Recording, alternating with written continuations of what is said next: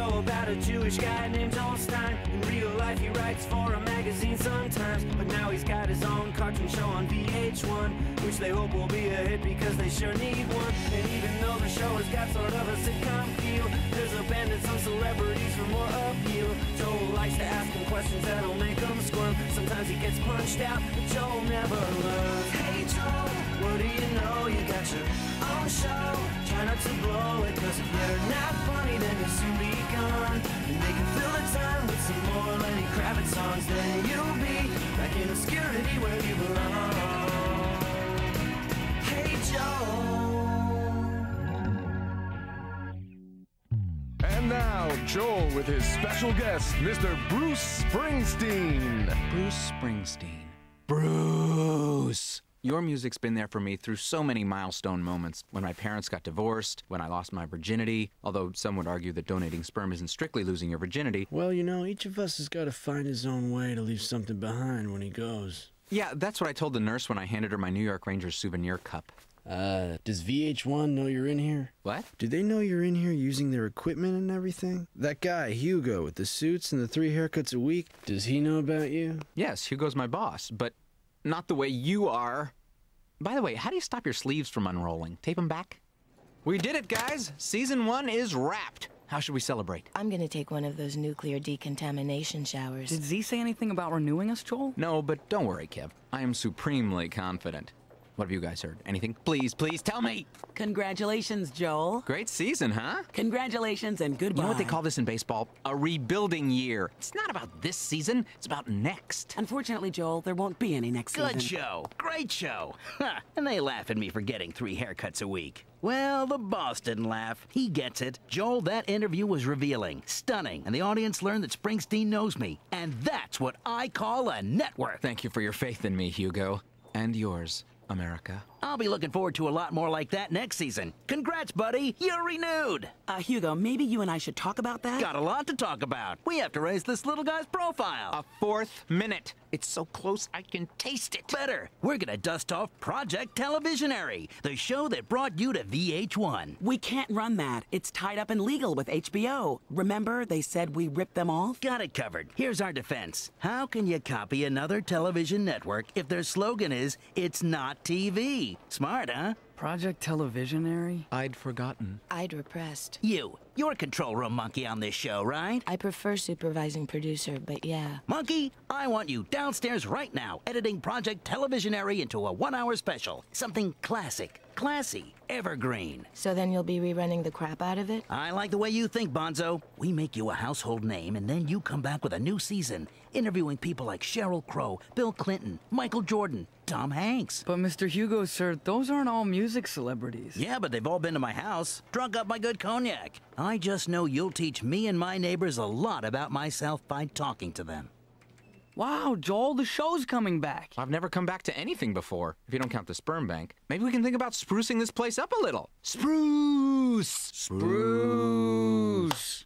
Up here! Here's a tactless yet apt moment to say I won't be around for season 2, Joel. I'm ready to move on. Move on? Especially if they're resurrecting Project Televisionary. So that's what all those calls from the Maxim channel were about. You're gonna model soft core? Michele, for shame! Can I be your photographer? I have an interview there today for a producer's job. But we've always been the team. You're kidding, right? Check out those Project Televisionary tapes if you think we're a team. None of us would want that stuff aired. Not even if we were really self-deluded about our talent and appeal? Nope, not even Joel. That's what they said at the sperm bank. This creepy place is where they've kept the Project Televisionary tapes locked up? Yes, where no one would ever look for them. The VH1 New Music Department. There it is. The origins of Joel Stein in all my glory. This is a eureka moment. I don't know, Joel. Maybe Michelle's right. Maybe we should walk away from this. Michele? That Maxim Channel muffin head? It's just you and me now, Kev. Lean back and savor the past. Lean, Kevin. Lean. Stupid chair. Hello, I'm Lenny Kravitz. 18 months ago, VH1 offered a total unknown the chance to make TV history by creating his own show. It was a dream come true, especially if you dream small. but we covered up for that by giving it a really big name. Welcome to Project Televisionary. If you've always thought you should be on TV, we can turn that sad delusion into reality. Someone out there must have some good ideas for shows, so send us what you've got, cause we sure don't, Lord knows. And if your pilot's decent, you might get a whole season. The workload is intensive, but for us it's inexpensive. Doesn't matter if you're crazy, hooked on drugs or talent-free, you still might be a winner on Project Televisionary. It all started on a corporate retreat. Me, Hugo, Leif, Lenny Kravitz, and the intern Hugo always has filming these things, so no one has to put down their glass to take notes. Lenny the K is making this retreat. Great idea inviting him. I just found him here when I unlocked the cabin. I guess we've stopped trying to come up with new ideas for shows. Drinking blizzards, I like mine with a twist. Hey, guys, this doesn't sound like some other song, does it? Not at all, if you don't count Pinball Wizard. Don't you worry about that, El. You put your own stamp on it by recreating it note for note. Well, our hotel didn't have HBO, so we were all missing the last episode of Project Greenlight.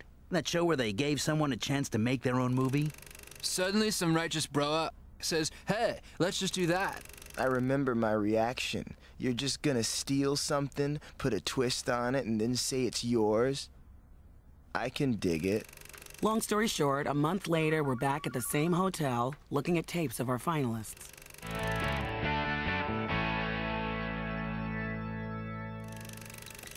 Can we please get back to work here? This tape's got promise. Sweet kid named Kevin Cornwallis calls his show Rock Hunt. It's about Courtney Love? Cool. Rock Hunt. Oh.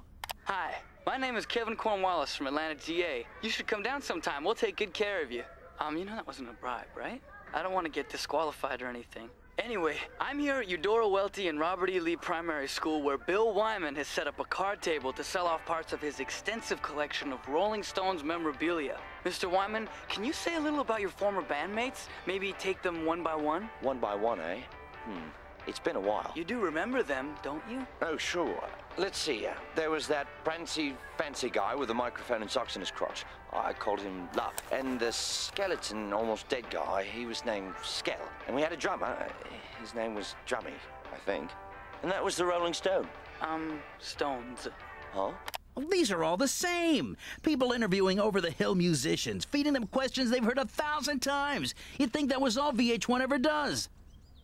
Look, Hugo, you go for different, you always end up with somebody like the fish guy. Fish guy? I love it. Compelling, unusual, face of the millennium. Z, good call. No, watch. The whole tape is him hassling Billy Joel's delivery men. Don't stonewall me. I have been raising tropical fish since my 5th hamster died. And you mean to tell me Billy Joel knowingly mixes aggressive emperor angels in with helpless small tetras? Does the man have no heart? I think he owns 2 different tanks. Hey, you! What'd I tell you after you made the bagel guy cry? See? The guy's a total loser. Which is why he'll fit right in at VH1. Plus, I have a tank of tropicals that gets like a slaughterhouse.